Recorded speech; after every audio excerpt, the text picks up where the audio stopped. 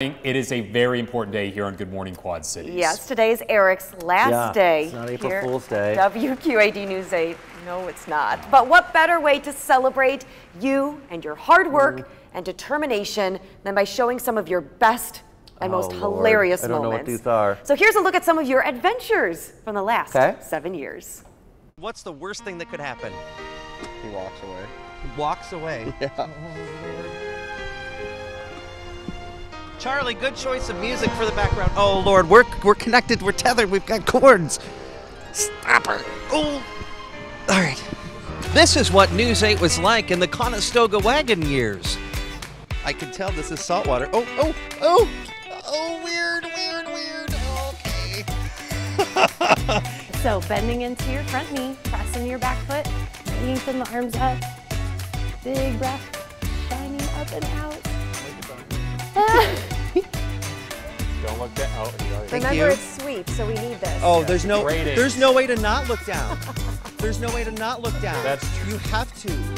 Easy for you to say, John. Oh my Lord. If he probably got scared and he didn't want to go, I know, he must that's take probably it out. true. Oh Is he my on the God. right? Oh my gosh.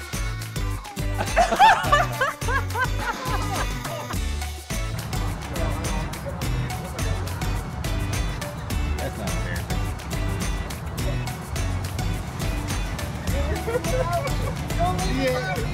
We got a schedule we got to keep. Oh, the GMQC road trip. The road trip. That was probably one of the highlights of my entire career. We went 3,000 miles in that thing.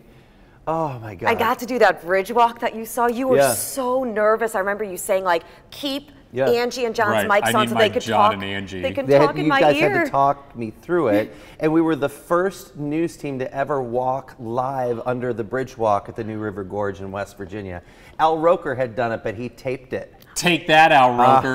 So we were the first did it live ones to do it. You were going to see me toss my cookies live on the air. Yeah. And fortunately, you didn't do that, And that's right? the thing, you would always do things live on the air. Oh, You yeah, were there's always no kind of taping pushing this. the limits, which was hilarious. Like, you don't know what that bull was going to do, but you still got on it. Yeah, I still want to see the video of John popping out of the barrel at the rodeo. Oh, That's for his farewell show. That's for me. Can I be in the audience whenever that happens? I'll let you know. I'm not moving away from the Quad Cities, so this is going to be fun. Okay. That's a good thing to remind. Hi.